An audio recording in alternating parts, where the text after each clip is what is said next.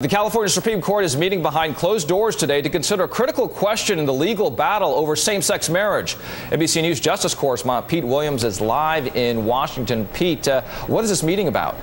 It's about whether to get involved in the federal lawsuit. Let's remember how we got here. Last August, a federal judge struck down Proposition 8, which was the ballot proposition in California that banned gay marriage, and the proponents of Proposition 8 appealed that decision. Now, the question is, do those people who got the proposition on the ballot in the first place have the legal right to appeal?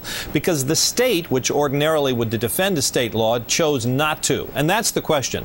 What the federal appeals court has said is, we don't know the answer to that question because only a California court can decide what state law says about who gets to appeal, who basically gets to stand in the shoes of the state and exercise the state's authority to appeal. So the Federal Court of Appeals in San Francisco asked the state Supreme Court to take this question. And now the state Supreme Court has to decide whether or not to do it. It can't be ordered to do it by the federal court. The federal court asked. Both sides have weighed in here. The people who want to support the judge's decision, the gay couples who sued in the first place, say, no, don't take this. It's clear that the proponents of Proposition 8 have no right to appeal.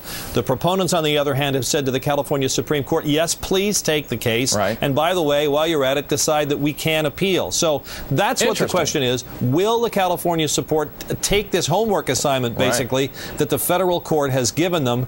If they say no, then that means that this lawsuit probably ends at this point. I would guess it dies. That would mean that the lower court ruling stands. Proposition 8 would be unconstitutional in California, and then they would have to work out exactly how that applies within the state, but it would end the appeal. It means the case would not be coming to the U.S. Supreme Court. If, on the other hand, the California court takes it and says these folks can appeal, then that keeps it alive for a while longer. All right, folks in a lot of other states also watching what's happening there in California. Thank you very much, NBC News Justice correspondent Pete Williams, with some interesting details on that. Appreciate it. You bet.